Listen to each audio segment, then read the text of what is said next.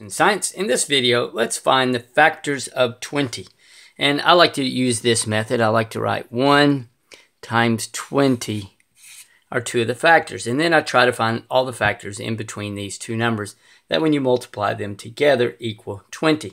So let's start off with 2.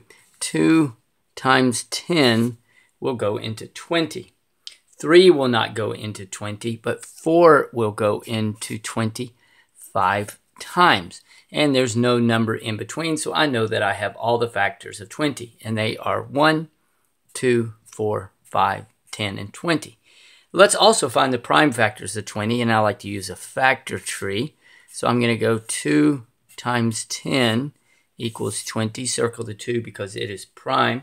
And now 2 times 5 equals 10. Circle both of these because they are prime. So the prime factors of 20 are 2 times 2 times 5, or 2 squared times 5 to the first. So there we go, the prime factors of 20. 1, 2, 4, 5, 10, and 20. And the prime factors are 2 times 2 times 5.